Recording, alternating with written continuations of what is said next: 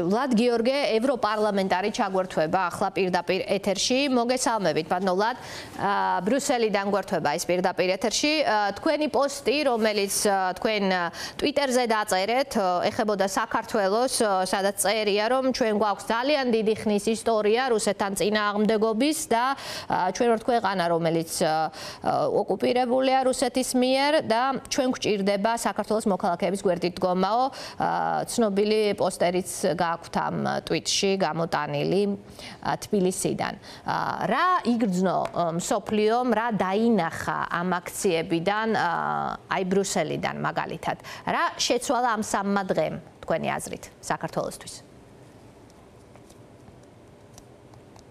Well, first of all, let me tell you that as a representative of the European people, of my people, the Romanian people, ევროპელი ხალხის, რუმინელი ხალხის და ყველა ევროპელი წარმომადგენელმა მინდა გადმოგცეთ გზავნილი ყველა საქართველოს მოქალაქისადმი, რომ ევროპა მის გვერდზე დგას, მათ გვერდზე დგას, ჩვენ მხარს უჭერთ, ჩვენ ხედავთ ბრძოლას დემოკრატიისთვის, კანონისობისთვის და ეს გახლავთ ყველაზე მნიშვნელოვანი ღირებულება ევროკავშირის და შეიძლება ბრიუსელში და ბუქარესტშიც, სადაც ვიმყოფები, ჩვენ ყველა ერთად ვართ თქვენთან, საქართველოს მოქალაქეებთან და ჩვენ გრძნობთ, რომ თქვენ იქნებით ევროპელი მოქალაქეები, ასევე თქვენ ევროპელები ბრძანდებით ახლა, მაგრამ თქვენ გჭირდებათ ევროპული პასპორტები და დარწმუნებულები ვართ, რომ ჩვენ მივალთ აქამდე.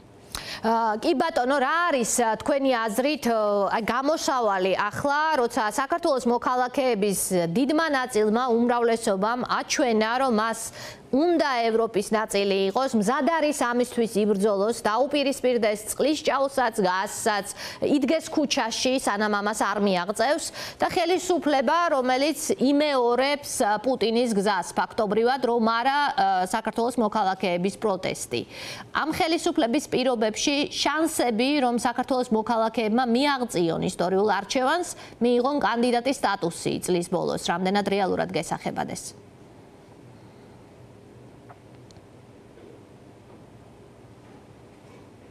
Well, of course, this regime is not benefiting the candidacy status of Georgia. That's for sure. Mr. Borrell, the Commissioner of Foreign Affairs, said it. I'm not the first to say it. And the only thing that is getting Georgia closer and closer to the European Union are the citizens that are protesting in the streets. So, water cannons, the police officers are helping საქართველოს ეხმარებიან მოქალაქეები და ჩვენ შეგვიძლია ვიხილოთ რა გახლავთ რეალური გზნობა და რეალური სურვილი საქართველოს მოქალაქეებისა. თუ სურთ ქუჩაში გავიდნენ, თუ სურთ იბრძოლონ შიშველი ხელებით, დაუპირისპირდნენ რეჟიმს, რომელიც უფრო დიქტატორისკენ მიემართება, იმიტომ რომ კანონი ეს არის პუტინის რუსეთში შეგიძლიათ აღმოაჩინოთ და ლუკაშენკოს ბელარუსში ეს არ გახლავთ კარგი ადგილები საცხოვრებლად და საქართველოს მოქალაქეები ხედავენ ამას, სურვილი აქვს ამისთვის იბრძოლონ და ეს გახლავთ ერთადერთი რამ, რაც საქართველოს ევროპულ გზას უნარჩუნებს და არა პოლიტიკოსები, რომელსაც უნდათ პუტინის მსგავსება, დიქტატურა, კარგად, ნამდვილად ვერ ეხამება ევროკავშირის კანდიდატობის სტატუსს. კი ბატონო, და რა გამოსავალი, ანუ პროტესტი საზოგადოების მხრიდან ყველა ნაბიჯის, რომელიც ჩაითვლება ამ გზაზე ევროკავშირის კანდიდატის სტატუსის შემაფერხებლად, ანუ მონიტორინგი, რაც შეიძლება აქტიური საზოგადოების მხრიდან ახლა თუ გაცხადებულია ყველაფერი და საქართველოს მოქალაქეებს მეტიც შეუძლია გააკეთონ ამ პროტესტით?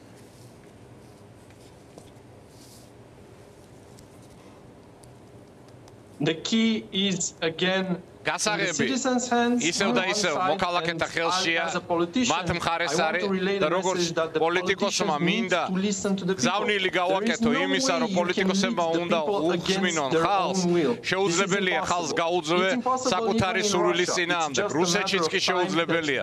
დრო ჭირდება ამას, რომ ეს დაინახონ რუსეთში.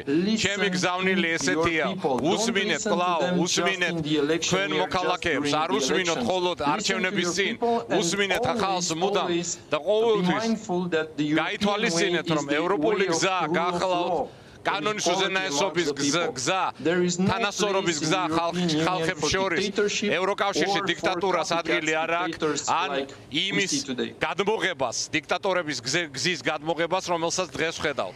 კი ბატონო, აქვე უნდა გკითხოთ საფრთხეებზე, რომელსაც საქართველოს ხელისუფლება პირველივე დღიდან პროპაგანდისტულად უსახავს საქართველოს მოქალაქეებს, რომ თითქოს და ომში ითრევს მას დასავლეთი და მეორე ფრონტის გახსნა უნდა აქვს, რასაც აბსოლუტური ტყუილს უწოდებს დასავლეთი და რასაც არ აქვს რეალური საფუძველი ეს საქართველოს მოქალაქეებმა კარგა ხანია გაიგეს, მაგრამ ამ ფონზე ლავროვის განცხადებები, პარალელები მაიდანთან, რომ საქართველო დაიჯება და ასე შემდგომ. თქვენი აზრით, რა არის ახლა საქართველოს მოქალაქეებისთვის და ამ ქვეყნისთვის საუკეთესო თავდაცვა? იმ პირობებში, როცა ფართომასშტაბიანი ომია უკრაინაში, რუსეთი მარცხდება და საქართველოს უჩნდება შანსი რეალურად დასავლეთის ნაწილი იყოს.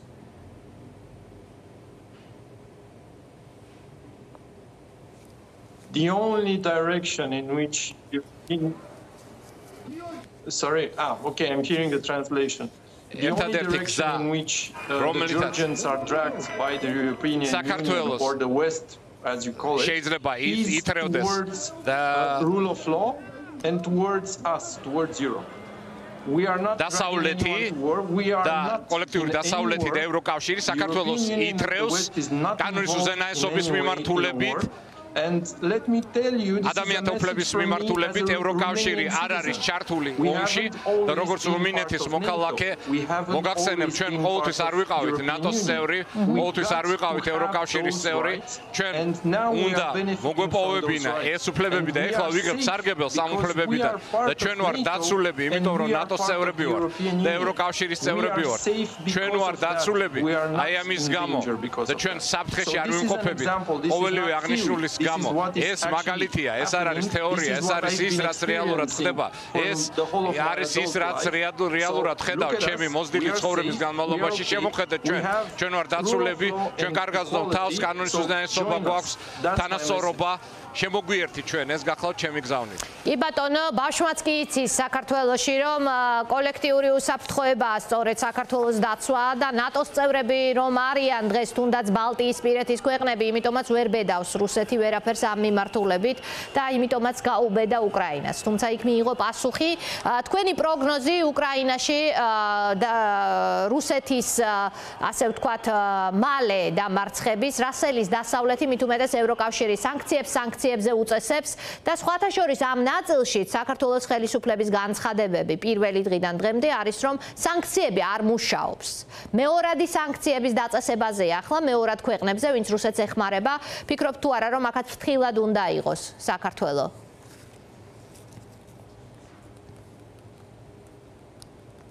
I'm sorry, this is purely a lie. The sanctions ბოდიში, მაგრამ ეს არის სრული ტყუილი. სანქციები მუშაობს. გული მწყდება რომ თქვა, რომ ეს არის უკვე მეორეჯერ როდესაც მესმის იგივე ნარატივი იმ პოლიტიკოსებისგან, რომლებიც რუსეთის გზას აჟღერებენ.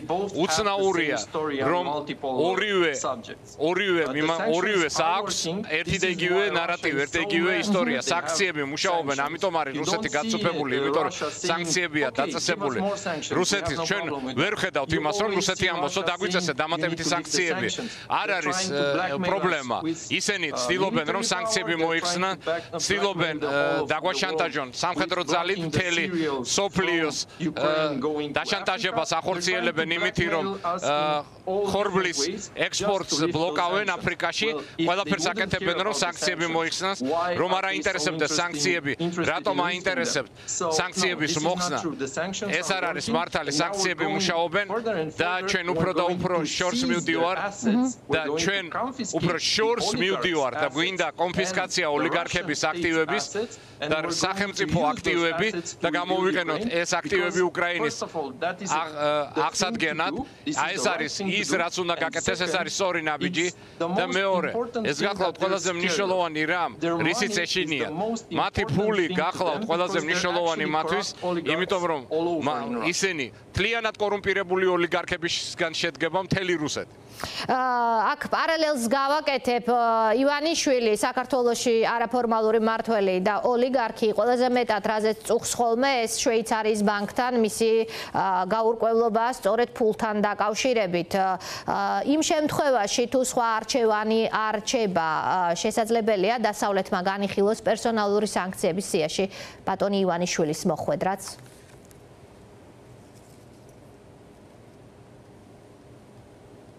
I do not have the answer against a specific individual. არ მაქვს ახლა პასუხი კონკრეტული ინდივიდთან დაკავშირებით.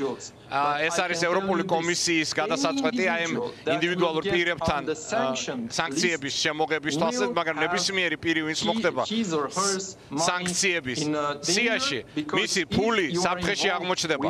იმიტომ თუ ხართ რუსეთთან დაკავშირებული თუ ხართ ოლიგარქი თქვენი აქტივები გაიყინება პირველ რიგში და შემდეგ მოხდება მათი კონფისკაცია. გაყინვისთვის და კონფისკაციის თვალსაზრისით ეს ნიშნავს, რომ ნებისმიერი ინდივიდუალური პირი ის რომელიც დაასახელეთ თუ სანქციების სიაში მოხდება თანასწორი მოპყრობა იქნება. აი ამას ნიშნავს ევროკავშირის არსი.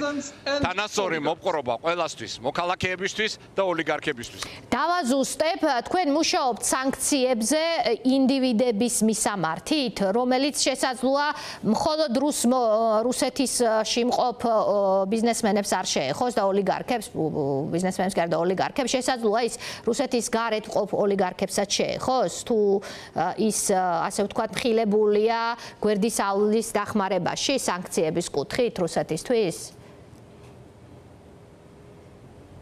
Exactly. თქმა უნდა, ზუსტად ესე. ვინც კი ეხმარება რუსეთის სახელმწიფოს, ვინც ეხმარება რუსეთის აგრესიას ნებისმიერი გზით და თუ ევროპულმა კომისიამ მიიღო გონიურული ბმული აი ჯაჭვი აი ამ პიროვნებასა და ესეთ ქმედებებს შორის უეჭველად მოხდებიან სანქციურ სიაში და შემდეგ მათი გაყინვა, მათი აქტივების გაყინვა და კონფისკაცია მოხდება. კი ბატონო და ბოლოს თქვენ ახსენეთ ნატო, მე პირადად ვაშუქებდი ნატოს ბუქარესტის სამიტს 2008 წელს, როცა დიდი ბრძოლის შედეგად ჩაიწერა იქ რომ საქართველო და უკრაინა გახდებიან ნატოს წევრები, მაშინ ჯერ საქართველო ეწერა, შემდგომ უკრაინა, მაგრამ მოტრიალდა ეს ისტორიის ჩარხი ისე რომ დღეს საქართველოს ხელისუფლებიდან თითქმის არავინ საუბრობს ნატოს მიმართულებით შანსებზე. ფიქრობ თუ არა რომ დასავლეთის შეცდა 2008-ში და ახლა ამ დიდ სურათში არის ზუსტად მომენტი, რომ 2008-ში პირველმა ქვეყანამ ვინც იწვნია რუსეთის ოკუპირება და უფრო მანამდეც, ახლა უკვე უკრაინამ მსოფლიოს დაანახა, რომ ის არ იყო სწორი, როცა მან მაპი არ მისცა ამ ორ ქვეყანას.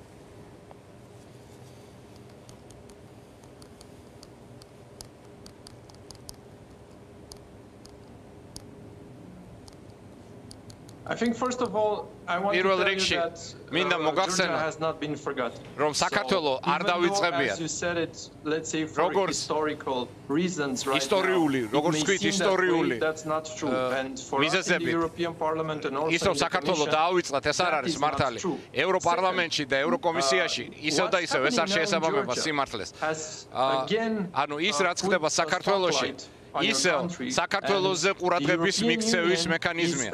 ევროკავშირი კვლავ საუბრობს და უყურებს საქართველოს და დარწმუნებული ვარ, რომ შემდეგ კვირას გაიმართება პლენარული სესია პარლამენტში სტრასბურგში და დარწმუნებული ვარ, რომ პლენარულ შეხვედრაზე განვიხილავთ იმას, თუ რა ხდება თქვენ ქვეყანაში და იმ ხარდაჭერას, რომელიც უნდა ვანახოთ თქვენ მოქალაქეებს.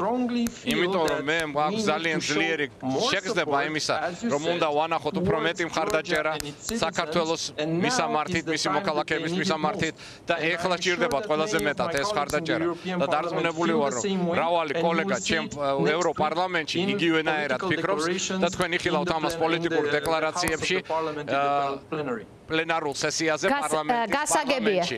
გასაგებია, ანუ ჩვენ მომავალ კვირას სესიაზე სტრასბურგში ვიხილავთ საქართველოს მხარდამჭერ რეზოლუციას მეტი მხარდაჭერით საქართველოს მოქალაქეების მიმართ, ამის თქმა შეგიძლიათ თქვენ ამ დროისთვის.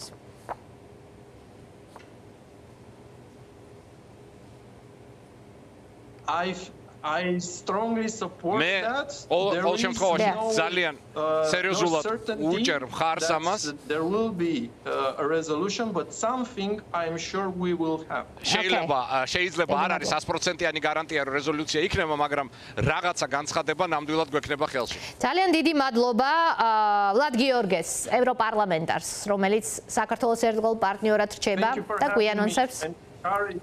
დიდი მადლობა რომ მომიწვიეთ და გისურვებთ გამბედაობას ყველას. დიდი მადლობა საქართველოს მოქალაქეებს გამბედაობა არ აკლიათ, ხანდახან აკლიათ ხოლმე მხარდაჭერა და გამხნევება. ეს ასე არ არის ამჯერად და მადლობა ევროპას ამისთვის.